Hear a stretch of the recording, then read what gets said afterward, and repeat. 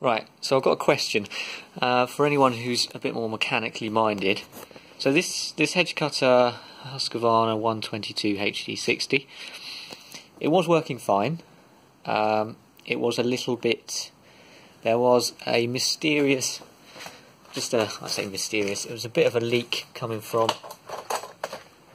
the bottom of the carburettor down here. And it seemed to, if you left fuel in it, it seemed to run sort of leak when you left it once it'd been running. So I took it apart quite extensively, but nothing that would have affected that. And I took apart the carburettor because I know that can be the problem. And I had a look at it, cleaned it, carb cleaned it.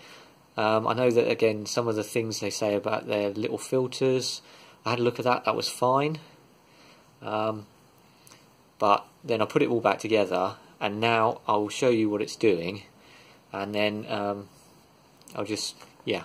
So at the moment, it will only run on choke, and it starts perfectly fine, but it will only run on choke. So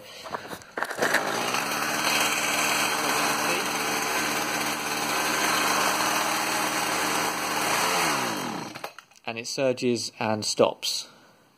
So any thoughts on what that might be would be greatly appreciated. When I've just cleaned the carb again, and actually the filter was full up with gunk, so I don't know why that hit what was, but either way, any thoughts would be greatly appreciated. Alright, bye for now.